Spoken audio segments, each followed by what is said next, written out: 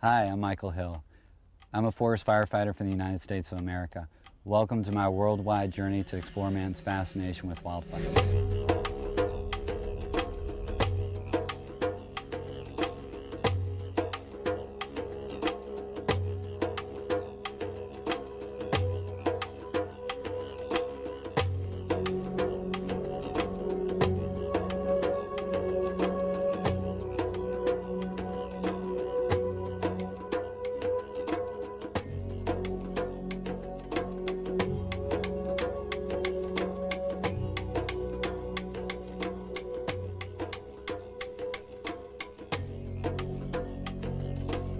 Australia is a big country, and fires have been around a long time here. I can think of nowhere else where fire mixes as much with people as it does right here in the Strait of Victoria. Victoria occupies just 3% of the Australian continent, but in the last 150 years, half the economic damage done by wildfire has been done right here in the state of Victoria. There are major fires every summer in Victoria. However, every 10 to 13 seasons, conditions come together just right. There's droughts, high temperatures, fuel buildups, and these winds like this that cause fires to come together just right, and they cause fires to just roar across the state. This is truly the place where fire meets the people. What makes Victoria so special in my eyes, though, is the way people have adapted here to live in such a fire-prone environment. Every summer in Victoria, over 60,000 Australians come together to fight fires. They're a special breed of people, and I want you to meet them. On my way to meet with Carson. He's in charge of the CFA's Community Fireguard Program.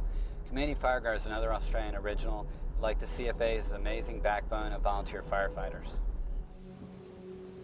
Today is a day of extreme fire danger and treacherous winds. So Chris has decided to meet me at the urban fringe, where the fire really does meet the people. Chris, can you tell me a bit about the Community Fireguard? Community Fireguard started on the 10th anniversary of Ash Wednesday, so its program started in 1993, and it came from an acknowledgement basically that a community, to be prepared for what they might experience of fire, doesn't need to be told what to do. They need to understand what they've got to do. Doesn't need to be told this is what's going to happen. They need to understand their own risk. They've got to own their own risk.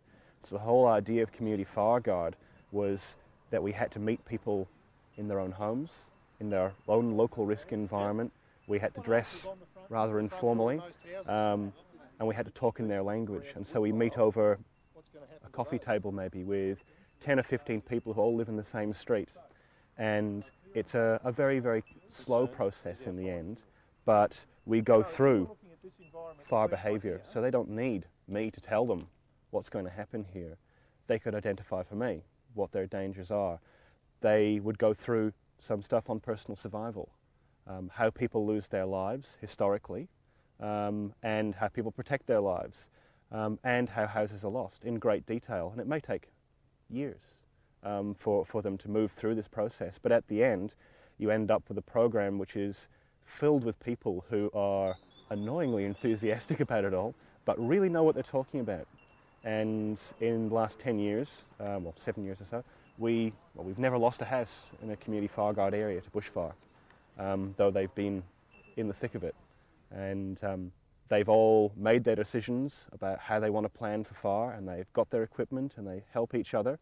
And yes, the program's been very successful like that. Would you say that fire is one of the natural cycles? Oh, absolutely. I mean, this part of the world has evolved with fire for tens of thousands of years. Fire is a natural event, and in the end what we say to the community is no matter what we do, there's always going to be fires here. Sometimes it might be men, women and children that ignite them, but there's lightning, there's a whole series of other things that ignite fires around here, and this sort of forest needs fire. A lot of our trees need, or a lot of the species, the seeds that are in the soil, they need fire to germinate. The seeds don't open until there's a fire going through them, which means that we might allow fire for a number of reasons. Okay, on a day like this we don't want to see it, but say in autumn, in areas like this, some parts of this we like to burn, because what happens is you get all the native species germinate. You get good grasses, native orchids, a lot of the shrubs come back, all that sort of thing. It regenerates the land. So fire isn't just this sort of demon in this sort of area. On days like this, yeah, it is.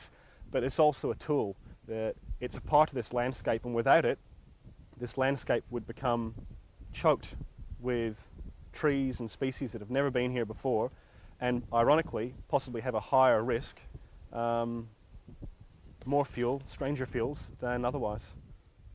But you've got to be careful, because as soon as you burn an area, if you burn it too regularly, what you're doing is you're encouraging species that like fire to germinate there, and the species that don't like fire stay away. So in the end, if you burn too regularly, you're actually evolving the landscape towards being fire prone. Chris, could you tell me a bit more about the bark? All the eucalypts have evolved differently. They don't all look alike, they don't all burn alike, and they don't all have the same sort of bark on them either.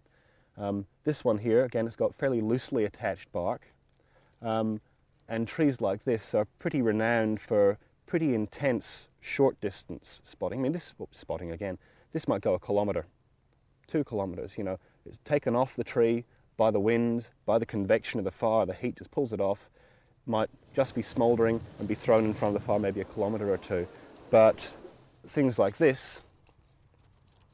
different sort of eucalyptus comes from, and you can see that the bark is curled over, and it's very, very good at long distance spotting, because it protects, as it goes up in the air, that shape protects the burning parts, so it doesn't burn out.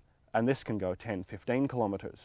And so in the end you can have, we can't think of fire in this sort of area as being a single discrete location. You've got bits of that landing 1 kilometre away in the grass around people's houses. You might have bits of this landing 10 kilometres away.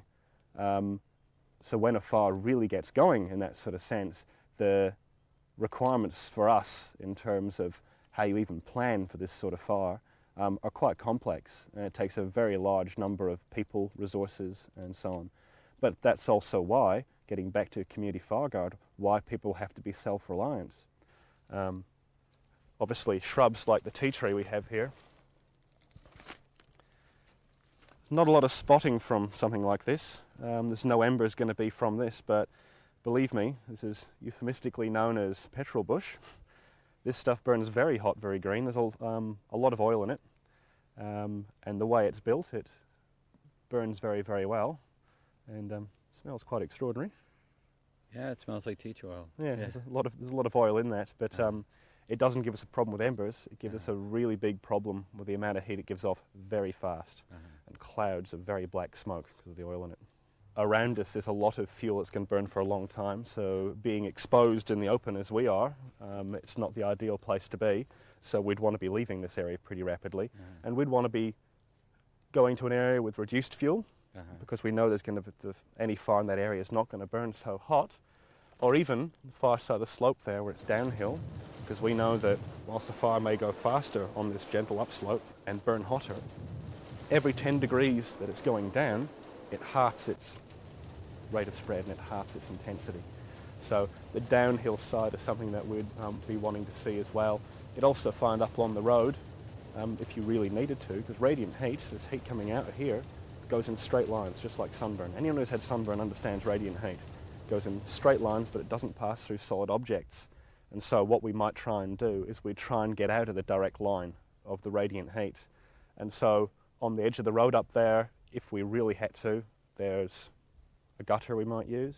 Ideally though, you know, we may place our cars somewhere where there's no fuel to burn and shelter below window level in the car. And though the radiant heat will go through the windows of a car, if we're below the level of those windows, we're using it as an effective tool to protect ourselves. It's not the ideal place to be by any stretch of imagination. The ideal place to be is probably a good kilometre or so that direction, where it's all grass, and where we've got a much better chance of knowing what we're going to experience for a start. It's what we would call a safe anchor point. If you're caught in the open, you really would be making use of every natural feature you can to shield yourself from that radiant heat. That might be a large log lying horizontally. Can't see one nearby, but a large log lying horizontally and lying on the side of that, because we know that the fine fuel down here burns faster than the heavier fuel, like this tree. And so sheltering behind a large heavy log, you shield yourself from the radiant heat, and you hope that it shields you from enough heat that you can survive.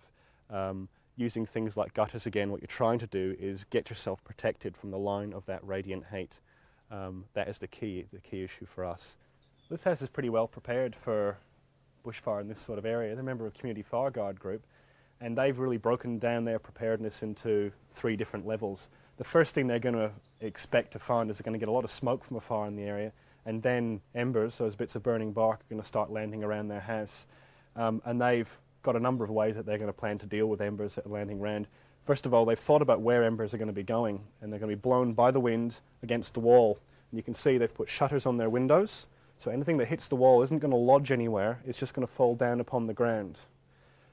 What they've else got, you see around the corners here, they've got just an old paint can, nothing terribly expensive, with water in it, a bucket and a mop, because you don't need a helicopter or anything else like that to put out an ember. You can put it out with a damp handkerchief as long as you're there. So they've got reliable, independent water there that they can use to put out embers as they arrive.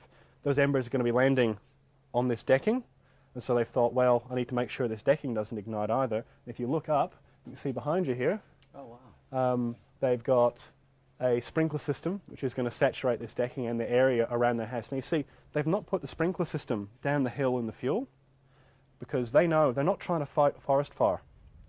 That's what we're trying to do. What these guys are trying to do is stop the ignition of a house fire. They're not going to go any further than that. So what they've got is all around the house you'll find there's these sprinklers. Now the thing is, a lot of people rely upon mains water to try and get things going and so on. And this area, that's not reliable. Well, we haven't got mains water here anyway. But also, with a fire in the area, your phone's going to go off and your electricity's going to go off, which means that if you're pulling water with an electric pump, all of a sudden, you haven't got any water at all. It's sitting in your tank and you can look at it and feel very happy about it, but you're not getting it out anywhere. So they've got an independent pump as well next to their tanks. And that's what's going to be running this lot of stuff as well. If we want to take a walk further around, we might have a look at how they've modified the fuel around their house to make things sort of safer. Yeah, let's do it. Okay. Yeah. See, even here, this is a wood pile, except they've enclosed it, so embers can't get to it. It's boxed up, all their kindling, paper, stuff like that, so there's nothing easily ignitable there. The wall, recently painted, so nothing can stick to it. It's just basic upkeep of their house and various things like that. If we continue on round, you can see in front of us here, there's a hose with enough length to go either way around the house. Again, they've got, as we'll see further down, these fittings, of course, are plastic, and what they know is when the fire actually gets here, those embers have been landing and smoke, and they've been putting them out for a while, but as the fire gets here, they know they can't stay outside because that heat's going to be given off pretty rapidly, so they have to go inside their house, but they know they can't leave this outside because, of course, they're going to melt their fitting, and they'll come back out and they can't use their hose anymore. So they'll take this hose and their equipment indoors with them. And you can even see, in fact, behind us here on the tank, on their hot water system, to start the house sprinkler system. So everyone in the house knows how to get this going. Their kids, their parents, and they tell their friends what's going on when they have people coming up here. If we want to walk around, we'll have a look at where else embers might be going that they're prepared for. You can see on the windows here, there's fly screen, and it's a wire fly screen. A lot of people pull up the sort of polyester, sort of plasticky fly screen, but of course when an ember hits that, it'll melt it. Whereas this sort of fly screen, it's keeping embers from lodging in the corners of the windows there, and it also actually shields you very well from radiant heat. It absorbs a lot of the heat. And again, embers will fall onto the ground where they can be easily put out. Even the way they've landscaped their garden, you might look at the garden and say, my God, there's a lot of stuff in the garden. But you can see nothing's continuous. You've got a tree, then there's bricks and gravel. You've got grass, then there's more gravel. You've got a shrub. There's not a continuous layer of fuel across here. So a fire can't just accelerate through this to them. These things will catch embers, which is great, but there's not enough here to really let the fire get going because they keep the ground pretty clear of fuel. You can see the buckets and mops are in all corners of the house. But a lot of the spaces that people forget, you can see they've sealed their eaves. So there's no gaps that embers can get into in the roof, because, you know, something starts on the roof, that's pretty hard to manage. What they've done with the eaves, they've literally just blocked it with wood, chiseled it to shape, so that any ember that is blown in here at force is not going to get into the roof space. It's still just gravity's going to take over and it's going to land again.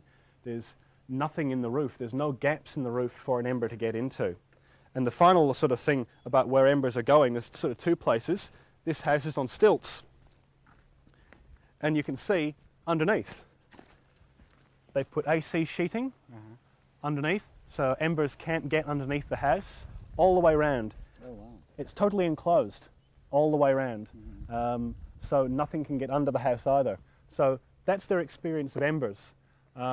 What also is happening, though, is something else they can do. These downpipes here, they use to collect their rainwater, they can turn them off at the tank, which means they can just fill, with one switch, they can fill up all the gutters in their house with water, so that when that ember lands, it's just landing in water anyway.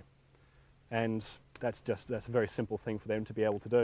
If we think about the next stage they're going to have, that's going to be as the fire actually gets here, which is going to look pretty interesting from here, in all honesty. We've got all that tea tree we were talking about before on a slope. Fire is going to be moving quite rapidly up this slope, and the height of the flames is going to be quite significant. They're going to remember it for a while, but they're expecting this. But what they've done is they've kept that about 20 metres back from the house, and then it's short grass. And we know that that fire, though it's going to be pretty good looking down there, when it gets that short grass, the height of the flames is going to drop right down because the grass is only that tall. The amount of heat energy that fire is putting out is going to drop hugely because there's no fuel. And though a fire will burn up the hill towards the house, they can control that very, very easily. And the risk of their house burning down from that is very little. That might take 5 or 10 minutes to pass them. And what they'll be doing then is inside, they're not sitting down with their feet up having a drink or a coffee or anything like that. They're drinking water, obviously, and they'll be patrolling from room to room because they need information coming in. They need to know, when is it safe for me to come out again? Because they don't want to stay in the house any longer than they have to. They want to be back outside putting out embers, putting out spot fires, checking the gutters. So they'll be inside patrolling from room to room. As that fire front passes them, they will then come back outside again with their mops, and they'll patrol their house, saying, okay, is that beam alight? No, it's not. And they'll put out anything that's burning around their house. They'll keep doing that for about 6 hours, because we know our experience in 1983, a majority of the houses that burnt down after the fire front had been through, not at the front of the fire at all. It was the embers that, those bits of bark we were looking at before, they keep coming for hours after the fire's been here. This landscape would be entirely different. The shrubs would be gone, the ground would be white, you'll have just the remnant trees left over, and then the embers continuing to land for hours and hours and hours. So they're ready for a long haul, in essence, but they're ready and they know what they're going to experience. I'm amazed by the similarities between the United States and Australia's firefighting systems. There is some interesting twists, though, like the CFA's Community Volunteer-Based System. That really works good for them. Community Fireguard, too. There's some really positive ideas there with proactive responses to public emergencies. Think of how that could be used worldwide with earthquakes, floods, and hurricanes. I really like the idea, too, of not relying on fancy safety equipment, but instead to think ahead and plan and not put yourself there in the first place. Believe me, there's no sticks out there worth any of our lives. Guys, this has been a really long, hot trip, and I think it's time for a swim.